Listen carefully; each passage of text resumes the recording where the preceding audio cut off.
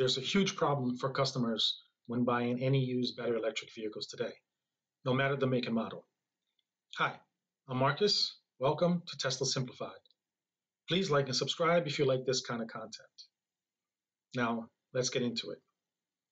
Buyers of used battery electric vehicles need to know how healthy the battery is before purchasing the vehicle. For gas cars, people just look at the odometer and see if they wanted to go further into looking into the health of the car's engine and other parts. After that, people usually take their cars, the cars to the mechanic to make sure they're making a good buy. In the case of a battery electric vehicle, it isn't so simple. The battery is the most expensive and the most important part of the car, and there's no way to see how healthy the battery is and how it was treated by the first buyer. This is needed because the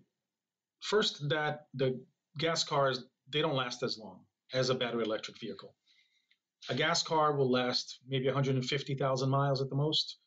After that, it'll just start giving you too many problems. A battery electric vehicle, though, will last you between 300,000 miles and 500,000 miles. So at the very least, 2.5 times as long. And you just don't, when you buy a secondhand car, you just don't know how the battery was treated. The battery should not be charged to 100 and, well, for most vehicles,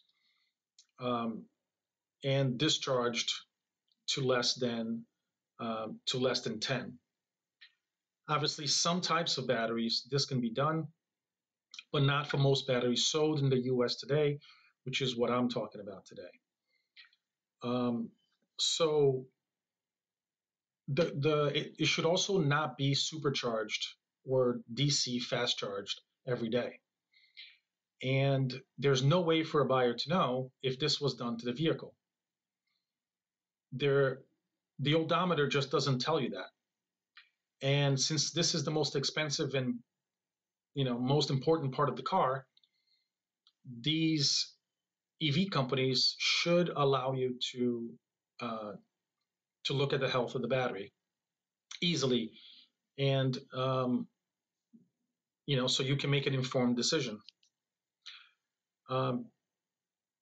This is actually a bigger problem for Tesla at the moment, because Tesla has the best superchargers and a network, and because the cars are so comfortable and a great car to do road trips in. I think most people that would buy a Tesla would probably drive more often than they did before they had a Tesla. I know I did. I used to drive at the most 5 hours away from me for a road trip, and now I can easily do 12, 16-hour trips in a day, just because it's a Tesla. It's more comfortable, it's easier, it's just better. So road trips mean supercharging. And I guess people just need to know when they're buying the car that the health of the battery. In my view, the only way to really know if the battery was treated properly is to make sure that whoever you're buying from had a charger at home. And this way, at least you will know that the person charged overnight at home and not just supercharging. If you're buying from a person who lives in an apartment, that means that they were probably supercharging it all the time, and that's really not good for the battery at all. Cars that were used for taxis, battery electric vehicles that are used for taxis and were never charged at home, have been known to last only about 150,000 miles. And then you have to get a brand new battery, which is over $10,000 today.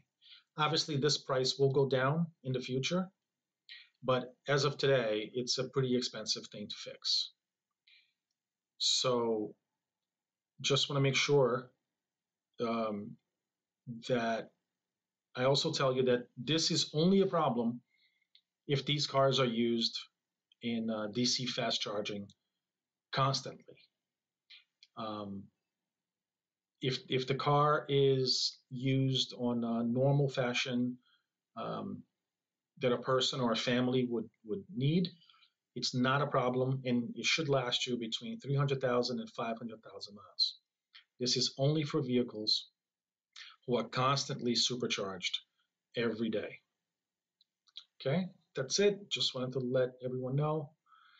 Thank you for watching. Please like and subscribe. See you next time.